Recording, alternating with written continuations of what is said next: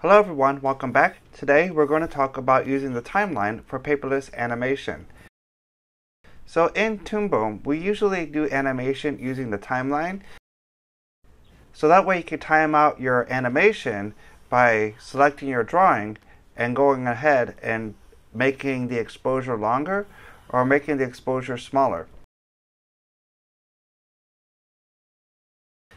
There's a way to actually make your exposure longer by selecting your drawing and wait for the red square to show, and then you can drag it and move it up to make the exposure longer. In the timeline, you can go ahead and adjust your timing just by dragging it forward and backwards. As well, you can go ahead and make a new drawing by hitting this button here, and also go ahead and hold Shift-Alt-R.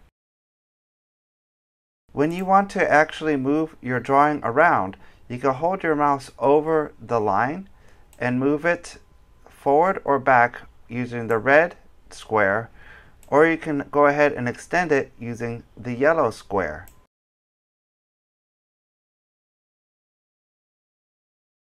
Now if you want to see your drawing in the timeline, you can go ahead and hit this button here, and this will let you see the thumbnails of your drawing while you're drawing it.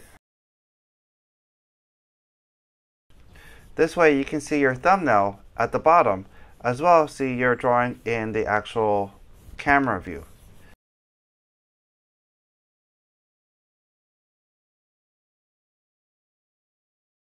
This way you can see your drawing in the timeline and go ahead and do your timing on it based off what you see in the drawings.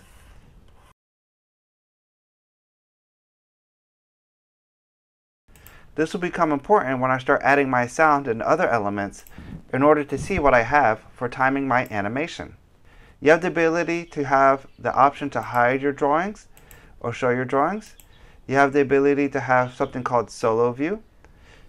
You have your onion skin. You have a lock tool. And most importantly, you have the ability to go ahead and color your timeline. That way you can keep things organized. Also note, this button will allow you to put your drawings in a mode called outline mode, which will hide all the OpenGL texture vector and actually speed up for animation. If you just want to see a rough outline of your drawing, this will be a performance view enhancement. If you want to see how things are done, you can use this tool if you have a lot of texture vectors, or if you have a lot of rig and drawing performance that needs CPU. This will basically make it faster to render out your OpenGL view.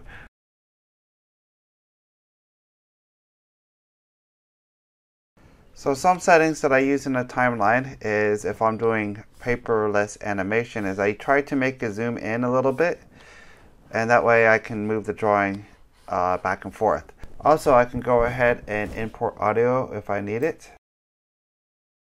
Up here in the plus menu is the ability to add different items like camera. You can go ahead and add your color card. Also, you have the ability to make a group. Here in the timeline, you have the ability to set your display. Also over here, you'll notice that you can make a new drawing. And over here is the ability to make a peg. Now you can go ahead and name your drawing. You can go ahead and set the opacity.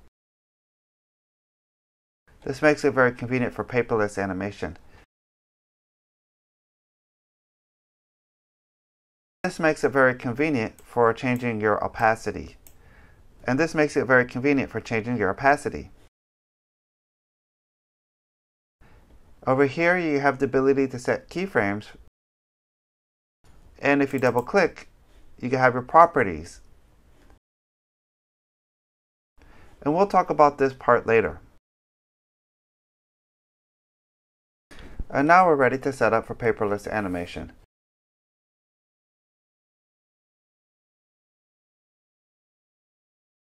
I can already start setting up to draw a character if I want.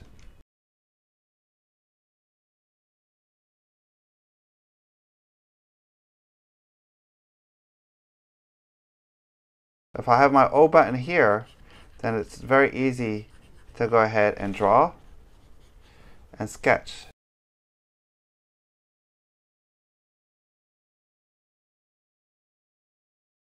So I still have some shortcuts I need to set up for my keys, but you can see already that I can start doing paperless animation and then set up here with my timeline. Now, as I can start setting up my paperless animation,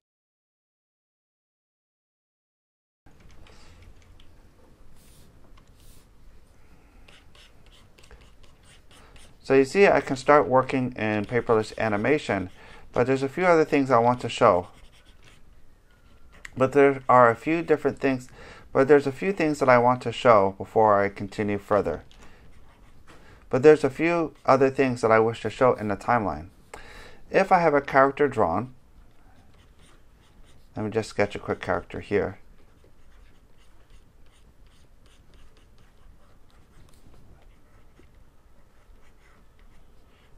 Okay, there you go. Okay, I'm just going to sketch. Okay, let me sketch a quick character to show.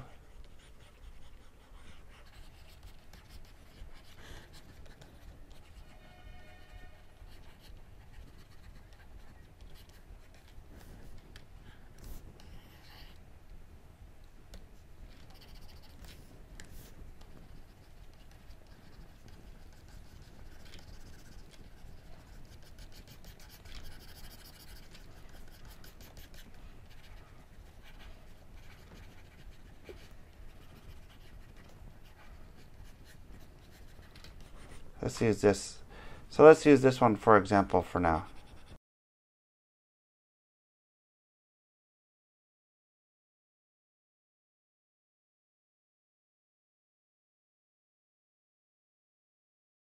Let me sketch a quick example of a character. There we go.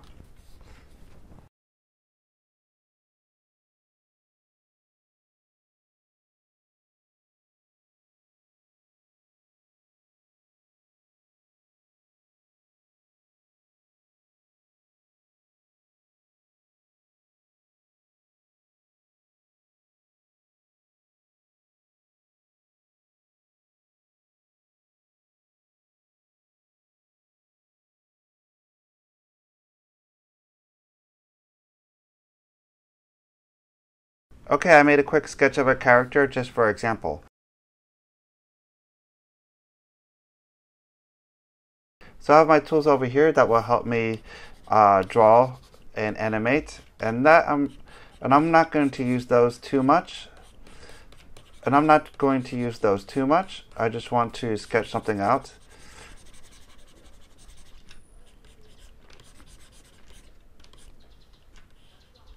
There we go.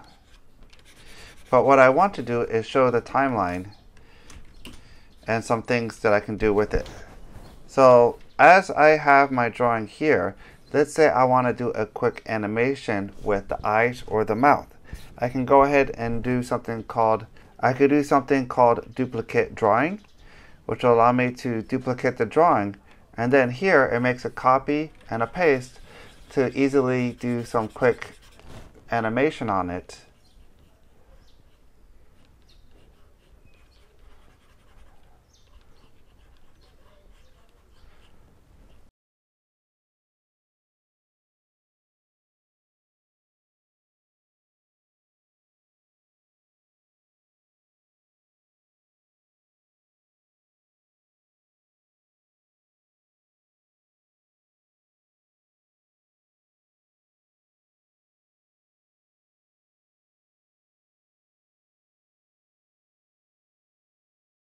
It's good to be loose and not be too perfect because you're just focusing on animation right now. So I'm going to go ahead and make another one, and this will be my in-between. Again, I can duplicate the drawing. Go ahead and then just delete the inside of the face.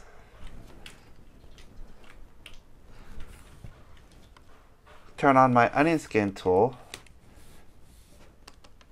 And then very quickly, I can see where I want to do my in-between.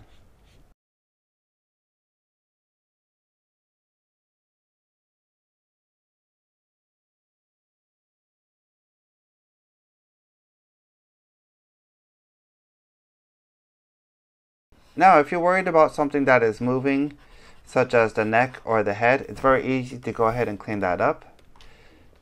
All you have to do is select the one that you like, copy it, and then you can go ahead and paste it.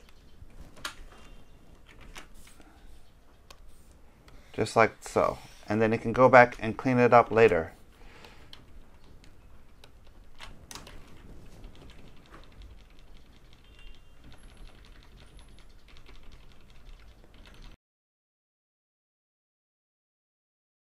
And also what helps if you want to do a nice head tilt,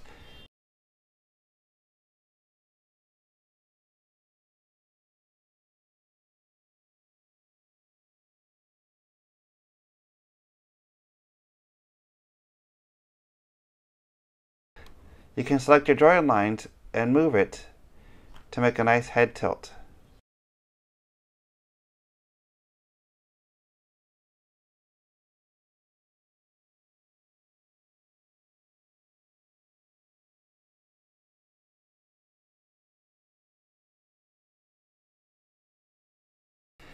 And then here, of course, you would have to fix.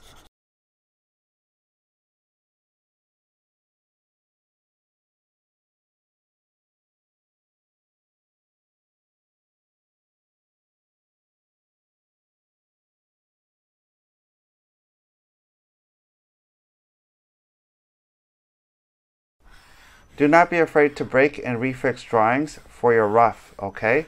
Because that will allow you to do the animation that you need.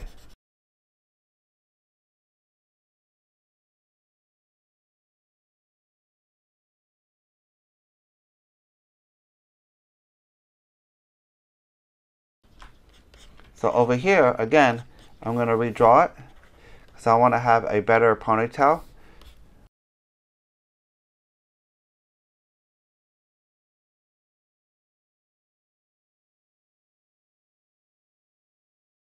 And I'm going to go ahead and copy and paste using my timeline.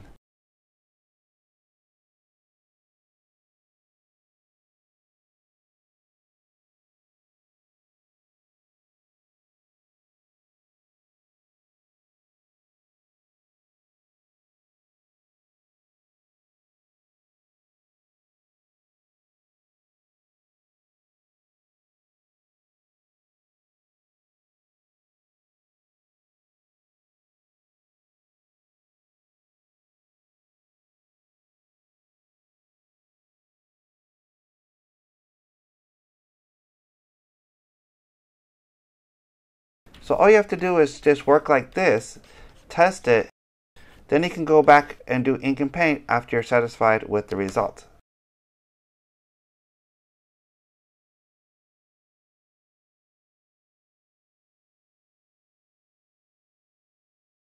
And let's say you want to animate this part up here very easily.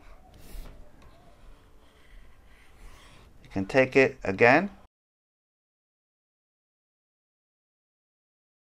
You can go ahead, cut it, and move it around as you feel in 3D space. So let's go ahead and do some more.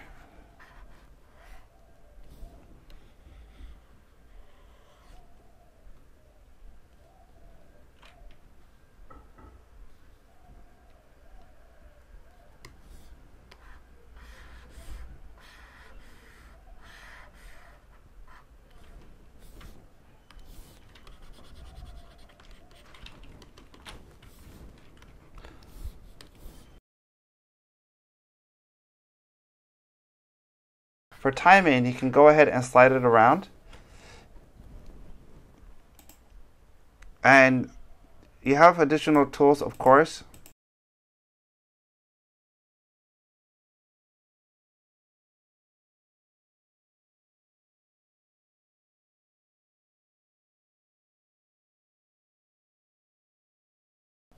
For timing, I actually go ahead and use this style to get the drawings that I want. That way I can put it in keyframe. And then over here, I can set my length so that way I can play it.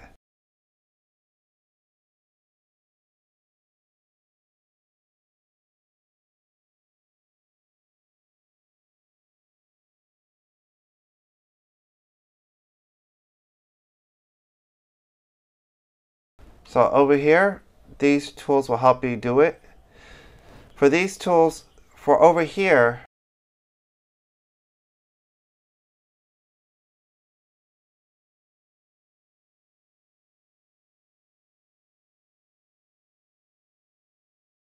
also you have this tool for scrubbing if you want to scrub between your drawings very fast. And then you also have your tool for sound if you want to do sound design very fast. You can go ahead and add different things here. You can go ahead and use this menu if you want to go and import stuff. If you want to be minimal and hide all your tools on your tablet, then you have this toolbar here.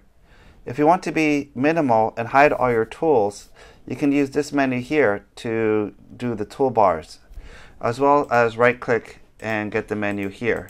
This will conclude the lesson for using the timeline. The next lesson that we will do is use the X sheet. Thank you, and see you in the next lesson.